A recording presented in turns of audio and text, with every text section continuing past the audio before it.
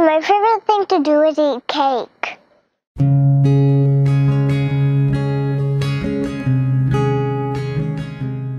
So when she was 17 months old, she woke up one morning and was quite lethargic and very just whiny and sleepy, and which is not her personality, as you can tell. She came to us just having been diagnosed with a spinal cord stroke and was dependent on a wheelchair. So she had paraplegia, wasn't able to walk, stand, crawl, or do any typical age-appropriate activities. I met Julia about 1.5 years ago here in the waiting room at Kennedy Krieger. I rolled off of the elevator and I saw the cutest little blonde girl sitting in a wheelchair, happiest little thing ever, and I asked her if she wanted to read a book.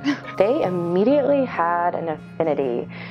Every morning Julia would come in, and the first thing she would do before she would say hi to me is say hi to Kristen. It was just kind of a special bond for them. I think Julia thought it was pretty cool that there was some, this beautiful young woman who was also in a wheelchair, same as her.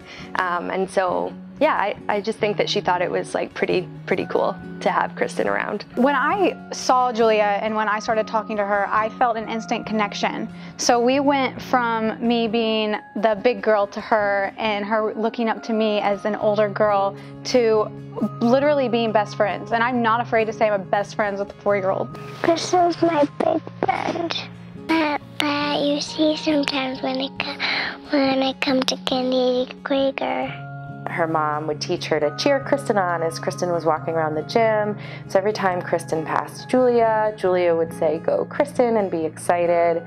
And that's just carried on since. For Julia to see her in such a positive light was great. She's motivated on her own now to participate in therapy, to get stronger so that she can run with her friends and play with her friends in the more normal way.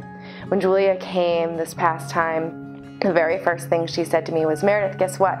I'm going to show you how I can walk." She gave me purpose, like in this mess. Like when I met her, I didn't know how I was going to go on.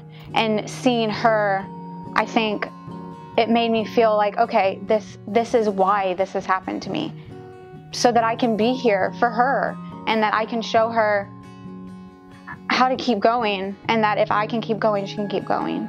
And I'll never be able to thank her enough for what she's done for me. The advice that I would give Julia as she grows up would be for her to constantly tell herself that she is enough, and the fact that she is going through what she's going through and she is pushing herself to recover from her spinal cord injury, that she is motivating and inspiring more people than she will ever know, and that she is such a gift to everyone that she meets.